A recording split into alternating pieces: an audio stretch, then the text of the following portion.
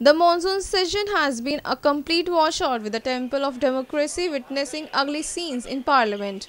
With the monsoon session now over, leader of Congress in Lok Sabha, Mallikarjun Kharge, has said in the week's interview of the week to Ananias that because BJP is in majority, it didn't deem it fit to consult the opposition on crucial bills. Rajya Sabha this session has worked for just over 9 hours in the monsoon session, which ended with the Goods and Services Tax Bill pending. More than 82 hours in the 17-day session were lost in the cycle of protests, disruptions and adjournments.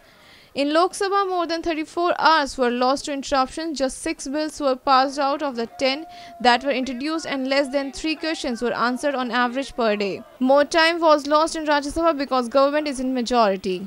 It is the government's responsibility to get all the bill passed. In Lok Sabha, as you know, we are very meager in strength. So naturally, they might have thought that there is no necessity to consult them, take them into confidence. With our NDA support, we can pass any bill or we can pass any act without the support of opposition or without taking into the confidence.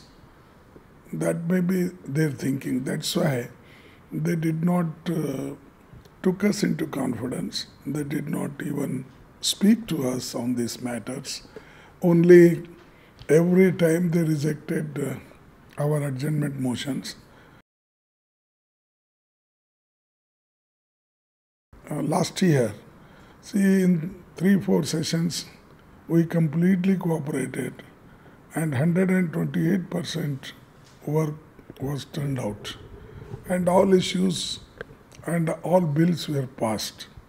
When we gave cooperation, they did not compliment us.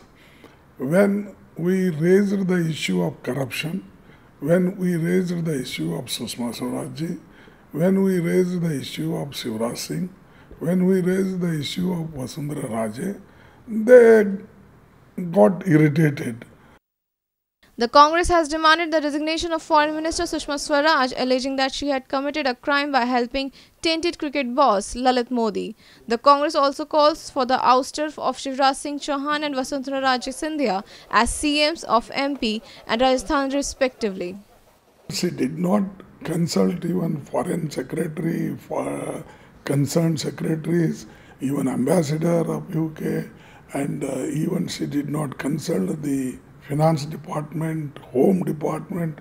Nobody is aware of her activities. While the BJP offered to debate the Lalit Modi scandal and Vyapam scam, over the past 3 weeks, the Congress party remained unflinching in its demands for the resignations. The real fact is that they did not get support from other parties also to pass the various acts in the Parliament and also Rajya Sabha.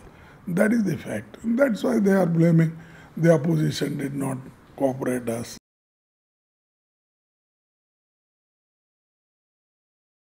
Law and compassion, these two things are different.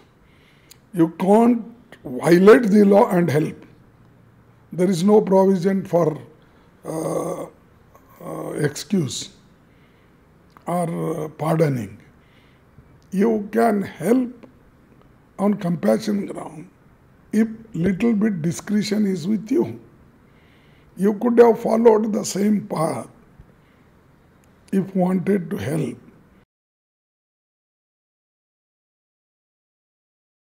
The Sushma Swaraj has got family relations and personal relations with Lalit Modi, and he himself claimed that I know her and her family nearly 20 years. Powered by Ananias.